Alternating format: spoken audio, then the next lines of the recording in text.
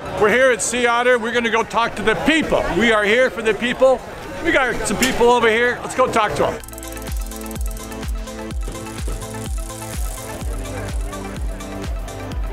What we're doing, we're looking at this wonderful, wonderful Surly. It's got a little issue. We're going to use the DAG 3. So here we go. Touching. Now flip it up. Gently. Flip. Now rotate that thing. Now watch this bad boy. Here it comes, the DAG. Pass this one. Whoa! Now flip it back. Flip it back, and we want the same amount of point. Now look at that. You know, the first boss I had, what he would say here, you can throw a cat through that. We're going to bend this until you get about half that gap. Push, more, more, more. We have to exceed the yield point of that steel. A little more, a little more. You did make progress. That was good. A little bit. Whoa, look at that. Yeah, no way a cat's getting through that. Beautiful. That is how we align I like it. a hanger at Sea Otter. Yeah, good thing it's not aluminum. No. Steel is Real. real.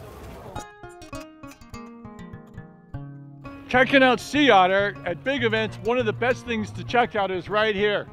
Oh, no, not ice cream, not the ice cream, I'm sorry. Little pump tracks and skill tracks. Let's go head on over and see some cool action. Oh, man. What's your name? Hayden. Hayden? Hayden. Hayden. So tell me about your bike here. Have you used it much? Yeah. Yeah. Now let's have a look from the front to back. Boy, we got wheels on tight. That's nice. But if we go up here and look at these bars, see this here? You know what we've done here? That's probably from crashing. Do you remember all of them? Yes. And then how's your gearing here? Oh, it looks good. It looks good. Gonna get a new bike next year? I won a frame. You won a frame. And my dad's friend got me another bike. Are you gonna build the frame up? You're gonna learn some engineering and some threads and stress. That's gonna be cool. Rocket scientist. More action here. We are here with Lizzie. Lizzie has got, oh, nice bike here, running the disc brakes. But over here, we got a little old school. I'm Peter, and I like my bike a lot.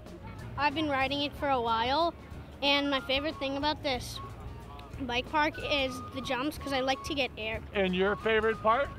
Honestly, I don't know. I just really like just riding around and having fun. We got the old school going on. Oh, Marzocchi Bomber. The bridge here is all nice. Over here, this brakes, rigid, the Storm. And I like the two color. Very, very nice. Oh, this is good. Look at these kids. Look at these kids. This is a dead end, isn't it? Okay, we are here with Rob of Old Shovel.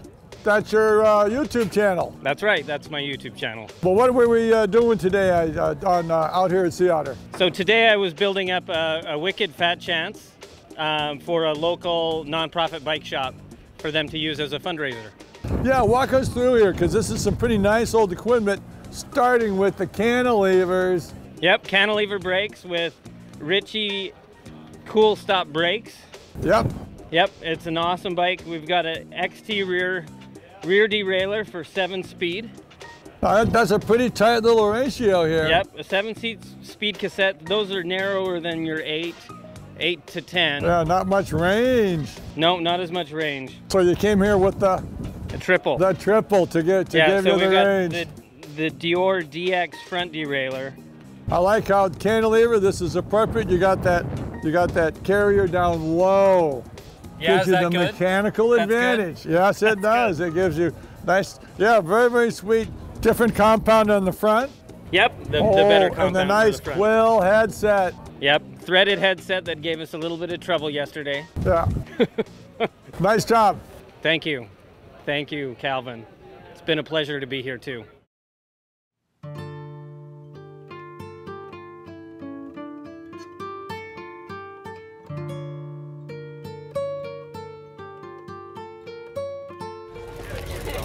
P83. P80, where the heck are we?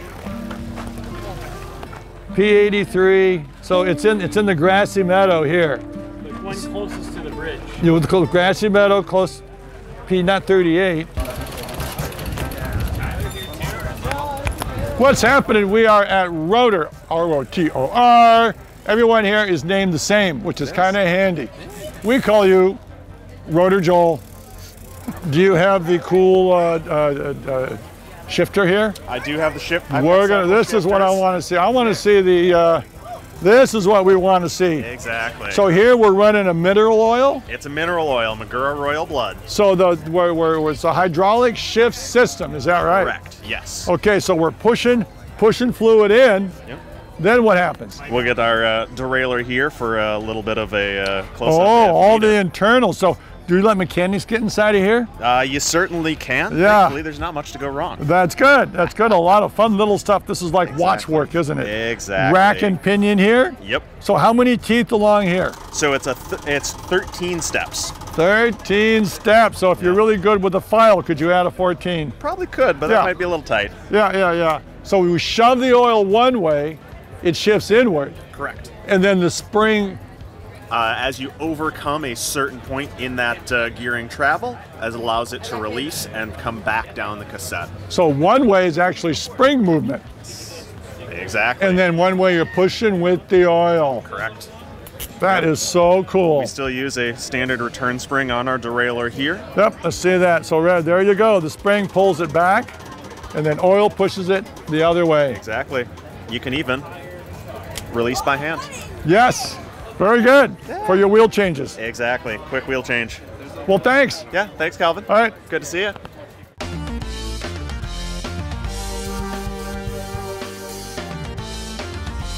So we're rolling around Sea Otter. We're talking to different people, and sometimes things catch your eye.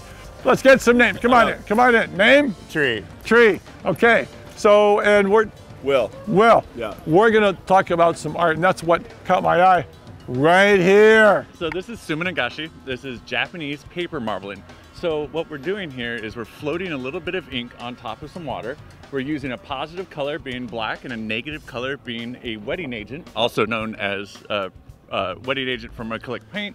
And what we'll end up making is these little rings. Once we produce all these rings, we can then add movement to our art by either blowing on it, letting the wind happen, or using a small stick or piece of grass to make these little shapes. So Calvin, would you like to join us? Yeah, I would. And now let's talk about this. Why do we need this in our steam? Why do we need this for building bikes? Well, you know what he just talked about? That wetting agent has to do with adhesion. So all of you painters out there, or if you're gluing tubulars, or how about adhesion in your sealants? Yes, wetting agents, right? So your surface tension, absolutely. Remember, everything is about bikes. Even this. Oh yes. So let's do it. Let's do one quick here and see. Come on see how. over. Okay. Okay. So this is the wetting. Yep. And so then we'll this start is with the positive color. Yep. So go ahead and get real close to the surface with that and just touch off onto it. Just a little. Those. Oh! Now follow it up with wet agent, and you don't have to go in the center. Whoa, You can do on the side. you're right. You can do multiple. You can let your heart go wild. Oh, well, I kind of have a happy face here, but okay, we're gonna go just. Whoa! There we go. There we go. Whoa. Now Okay, I think we're and some breeze.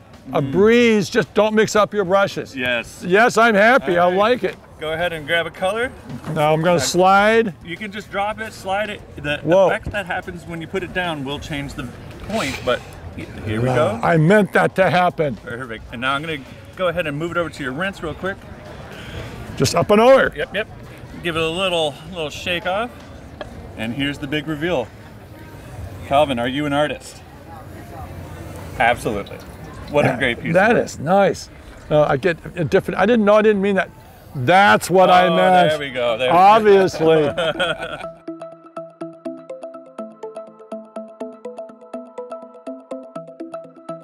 This is the dual slalom, and these guys are really going. Yeah, this guy did better. We're a little bit behind. Look at that. He's coming out. Man, disappointed. Here's a close one. Here's a close one. These two coming right at it. Even. Any bobbles? Oh gosh, too close to call. Oh, good one. Oh, that was nice. We're at the dual slalom qualifiers, I believe. Yep, and with? Martha Gill. And where are you from? Manchester in England. Oh, nice, nice, over in the UK. So, what we're here for? Bikes. We love bikes. You love bikes? I love bikes. Tell us about your bike. So this is the Marin Rift Zone 27.5. I usually ride a large, but this is a medium. Obviously the 27.5 wheels, yeah, kind of kitted it out for dual slalom, so. Give us some of the particulars on the dual slalom. What do you like that's different? Slam the seat, no dropper post. The gearing, got harder gearing and a smaller cassette, so closer sizes. And there's some aggressive rubber. Look at that. Huge knobs. Did you pick those for today? Yeah, usually I have the WTB Trail Bosses front and rear, but it's pretty loose out there, so I put a video on the front just for a bit of extra grip in the corners. You getting a little drift action? A little bit, trying to have grip more than drift though. It's all good though. Thank you. Cheers.